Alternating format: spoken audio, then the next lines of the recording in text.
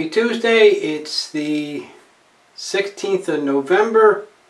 Got blood work this morning while you're watching this. I'll be at the VA getting punctured in the arm. And while I'm doing that, welcome to my channel. Alright.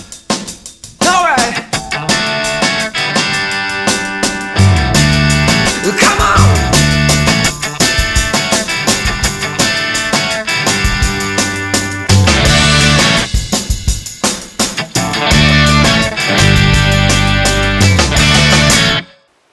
Well, today we have Heath, and I hope I'm pronouncing his last name right, H-Y-C-H-E.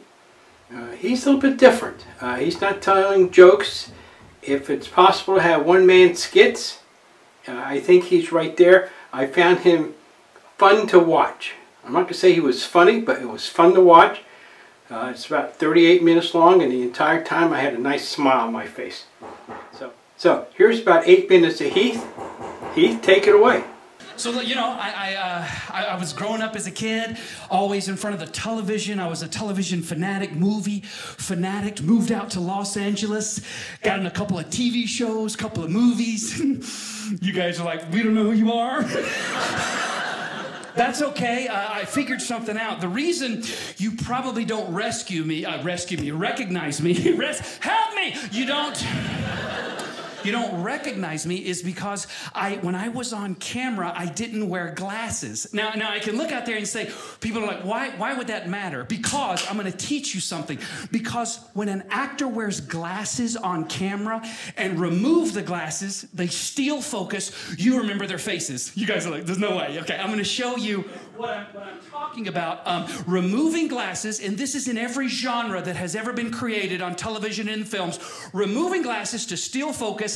I know this works because I do it in my acting class that I do at home alone in the mirror. So just clap for the ones you like. Removing the glasses, you've seen them all, to steal focus. Here we go. Number one, the soap opera decision.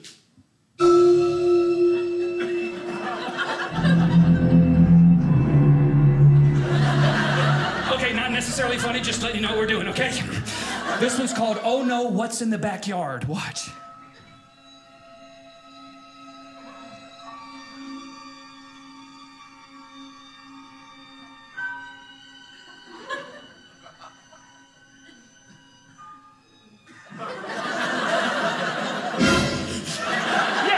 Okay, in an 80s movie, a girl is always a nerd until she takes her glasses off. 80s movie, what?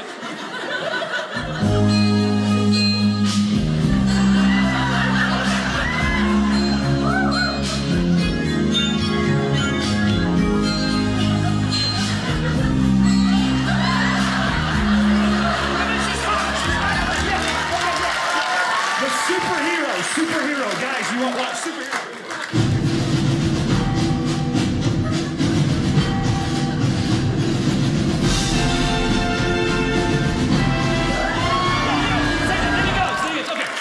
If I ever have a sitcom, here's the opening. I played nerd guy with glasses, opening credits of a sitcom.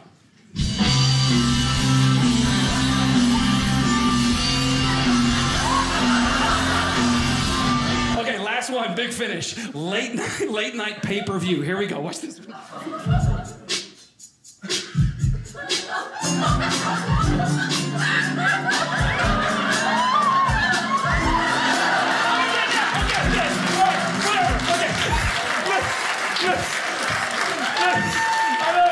I don't know what he's talking about. Yeah, okay. It's obvious.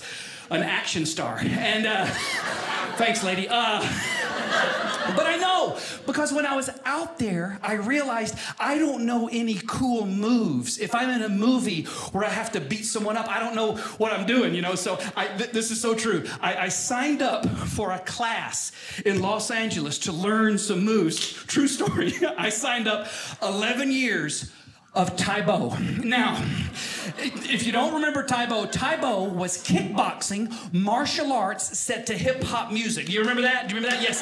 Cool. I learned a lot of cool martial arts moves. The problem is, I now need music to fight. See, that really sucks in a parking lot without an iPhone. But if I'm in a movie in a nightclub and I have to come in and tear it up, you know, and be cool, I'm gonna look so smooth because of this class. Like, use your imagination, like I said, a little volume on this. Coming into the nightclub, this is what I learned. Watch, this is my movie. Watch, here we go. Here we go.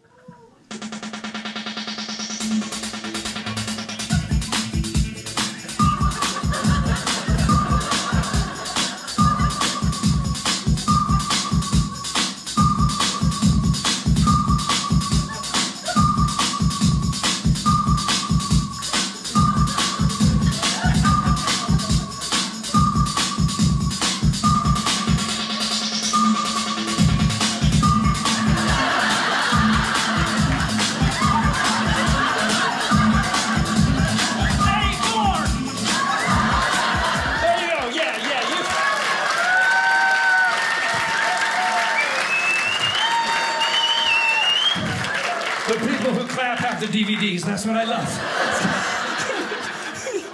This is something that you just have to use your imagination, follow along and listen. This is exactly how my brain works. You guys are a good crowd. You're going to get it. Just listen, watch a little bit, and I'm going to do it. Here we go. Go.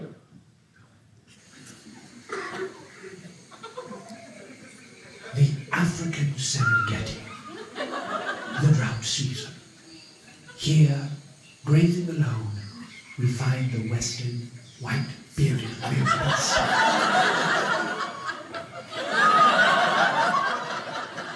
Truly one of nature's most ridiculous-looking mammals. Feeding on the grass the entire herd has trampled and manured on. As we watch, little does this wildebeest know, he is currently being stalked by a vicious cheetah. Due to the wildebeest color blindness, the cheetah can camouflage herself almost directly behind him, or to one of his unprotected flanks. However, there is hope for survival. The easiest of kills, African predators seek out the weakest, most frail, and unintimidating members of the herd.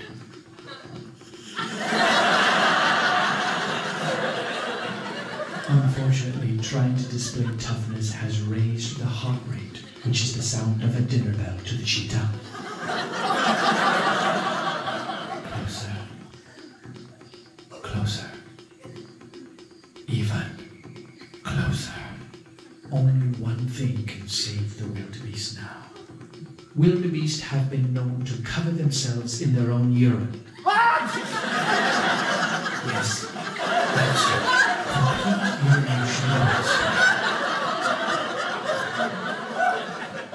It seems to have worked. The cheetah is slowly sulking away. The self-urination has served two purposes. It has rid the danger of death by cheetah, but piqued the interest of the nearby pride of starving African lions.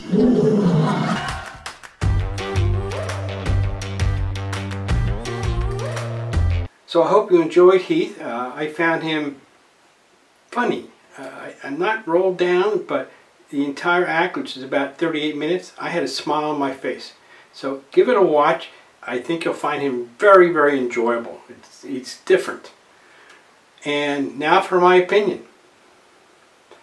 So since I'm running for president in 2024, I thought I'd give you my position. I consider myself a liberal, and I'm going to define what I'm considering a liberal. I believe in human rights. I believe in freedom of speech. I believe in the Second Amendment. I believe that the state has a responsibility to its citizens. When I mean state, I mean the country. So that no person, and it may sound a little socialistic, but it's not. What it means is that it's a safety net to keep people from falling through the cracks. So later on I'll have more detail on what I mean by falling through the cracks and how that system's going to work, but that's what I believe as a liberal. So there you go, my opinion. If you don't agree, hey, feel free to put comments below. So far, you all been too chicken to do that, but feel free to do it. So, this is Rich Auerbach. We'll see you next week. Bye.